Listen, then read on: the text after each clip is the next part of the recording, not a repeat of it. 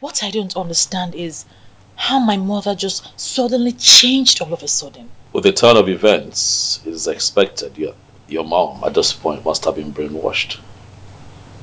Don't you think so? But my mother, the only Madam Ukwe of Umungene Kingdom,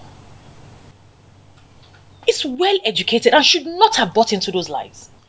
If your mom turns out to be as objective as you expect her to be at times like this, then it would mean that she's not amongst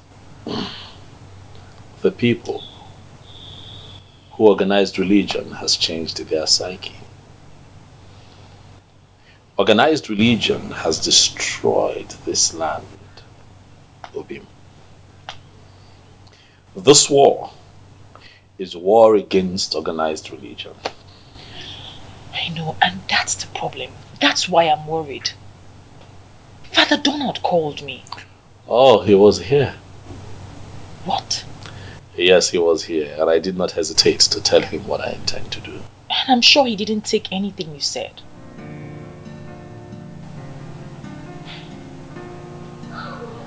Can I be honest with you?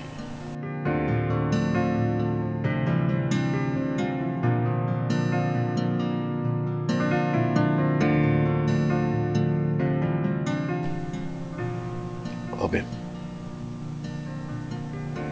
Father Donald is the least of my worries right now.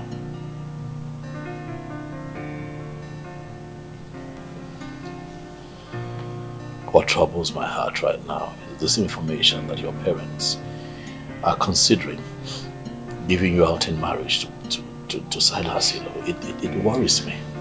Obim. It worries me. Obim. Obim, you know that even if Silas Ilo were to be the last man on earth, I, Belinda, I will remain single.